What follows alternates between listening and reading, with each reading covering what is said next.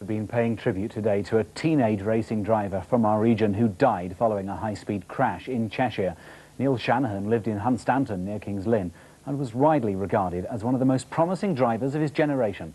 James Bush reports. 19-year-old Neil Shanahan was aiming for motor racing stardom. These pictures were taken in April as he prepared for his first race in the Formula A1 Championship. Born in Ireland, he began his racing career at the age of 14 and was quickly earning himself a reputation as a skillful driver. The crash happened during the second lap of a race at Oulton Park.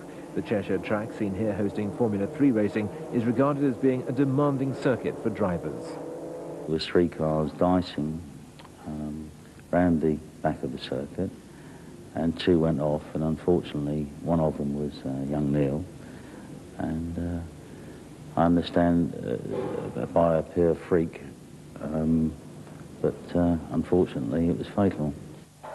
Neil Shanahan was in his first season with the Norfolk-based Van Diemen team.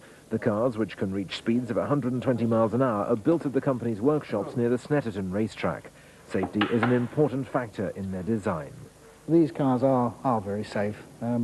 They're very well constructed, and the designer, Dave Baldwin, is always very safety conscious, and we design them as safe as we're allowed to.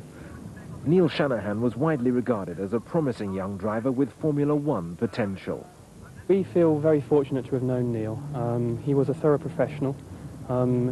He came to the UK last autumn, and in that time he showed himself not only to be very popular, but also to be a very talented racing driver. The accident serves as a tragic reminder that in spite of its high safety standards, motor racing remains a dangerous sport. James Bush, Anglea News.